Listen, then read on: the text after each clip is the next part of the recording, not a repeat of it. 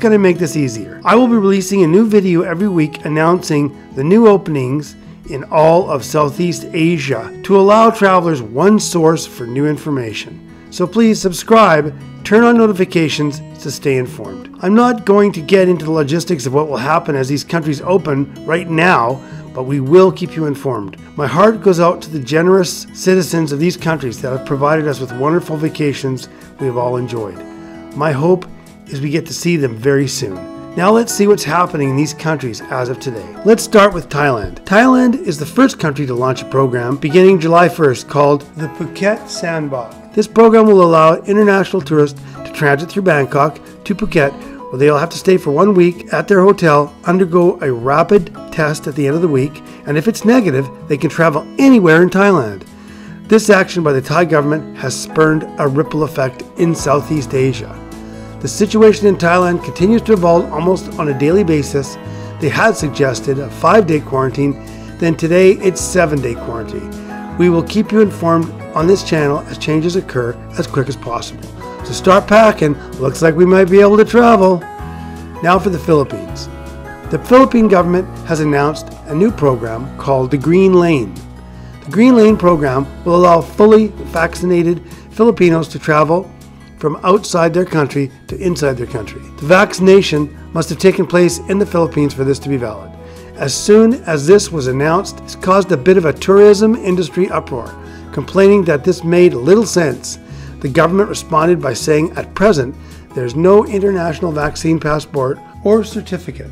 As a result of this, the government of the Philippines has no way to verify the authenticity of documents, provided the government has stated that the first fully vaccinated international tourists that will be allowed into the Philippines will be from countries that will allow the Philippine Tourism Bureau and immigration departments to have access to their vaccination database for verification. To me, this seems like a non-starter. However, this does signal the beginning of reopening strategy. The government has said that it is the first step in reopening the country to tourism, and that they know how necessary it is that it begins as soon as possible, since countries such as Thailand are already opening the major tourist destinations like Phuket. Let's move on to Indonesia. Specifically, we'll start with the island of Bali. The government has announced a July 1st opening that they were working towards to get above the 70% vaccinated requirement for their citizens to allow international tourists to come and visit. There has been a multitude of changes suggested, but as of today, it seems the rollout will occur as follows, and the vaccinations are on target. Indonesia plans to reopen borders July 1st, 2021, with destinations including Bali, Batam, Bintan, and on the island of Bali, Ubud, Nusa Dua, and Sanur will be areas that you can visit, serving as locomotive regions to kickstart tourism, said the country's president Joko Widodo. In preparation, the government has carried out a widespread vaccination program for targeted groups, including the tourism workforce. Safety and Environmental Sustainability, or CHSE, certification program throughout the tourism sector in Indonesia. Details are still to follow, with Indonesia most likely to follow the template laid down by Thailand in their Phuket SANDBOX reopening. Stay tuned for more details, as there are announced changes that seem to be occurring almost daily. You might want to press pause right now and just take a look at this table. It'll provide you a snapshot of very general information on Southeast Asia that I think would be helpful. Now for Vietnam. The government of Vietnam has announced the opening of Hoi An to South Korean tourists. However, all rules and regulations are in flux right now because of a new variant that has surfaced in Hanoi. Vietnam has not vaccinated many citizens. They had been phenomenally successful in keeping out COVID from their country. As of today, they only have recorded 47 deaths. The recent success of their fight against COVID to date may have lured the government of Vietnam into a false sense of security. The recent outbreak in Hanoi has caused grave concern for the government. They have announced that they are going to test everyone in Hanoi as a first measure. So stay tuned, we will announce changes as they occur on The Rusty Traveler. Now to Cambodia. To travel to Cambodia, you will require a visa, and this must be arranged before arrival, as the government has suspended the e-visa and visa on arrival programs. Cambodian embassies are only accepting applications for diplomatic, official, and sponsored business-linked visas, and are not issuing tourist or other visas to enter Cambodia. Contact your local Cambodian embassy for more information. All arriving foreigners must fully abide by locally enforced quarantine measures for 14 days at a hotel designated by the government of Cambodia. Pay a deposit of $2,000 upon arrival at airports for mandatory COVID-19 testing and potential treatment services. The money will be used to pay for an accommodation during the quarantine, testing, and transportation from an airport to a hotel.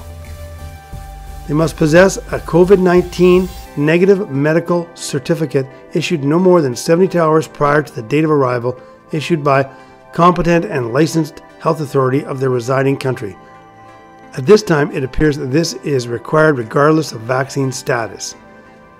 Pre-purchase of local health insurance packages for COVID-19 treatment from Forte Insurance Company.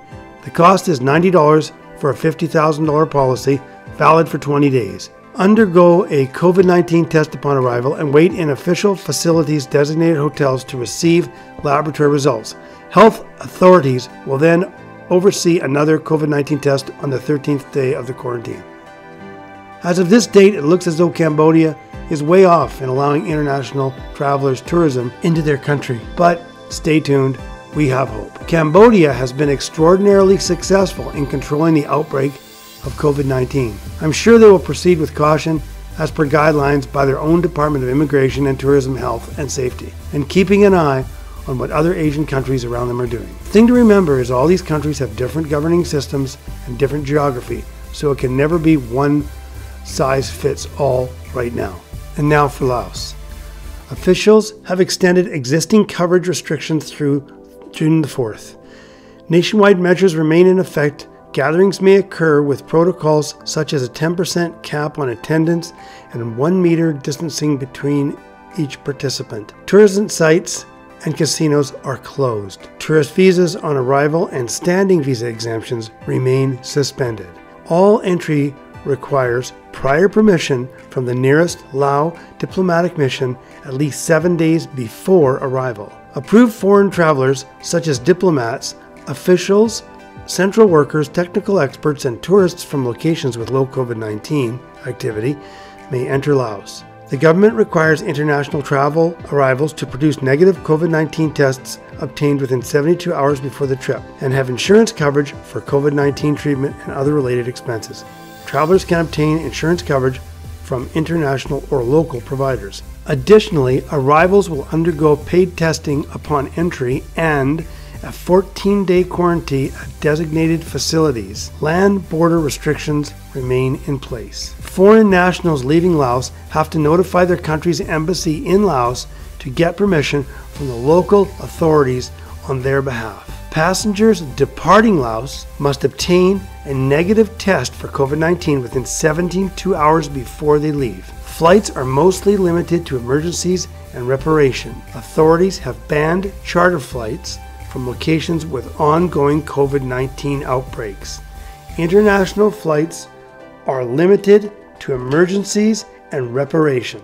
To sum it up, the situation in Laos unfortunately looks like opening is not on the horizon. They will follow their neighbors in reopening since their borders are very porous in regard to Vietnam, Thailand, and Cambodia. Now a brief note about China. With vaccinations and a decline in COVID-19 cases worldwide, China's efforts to control the pandemic may relax, and Beijing 2022 Winter Olympics is upcoming. Optimistically, China may open its borders in early 2022. Singapore. At present, Singapore is allowing entry for nationals of certain countries. These corridors and travel bubbles change as the government monitors COVID. I would suggest going directly to the Singaporean government website for information.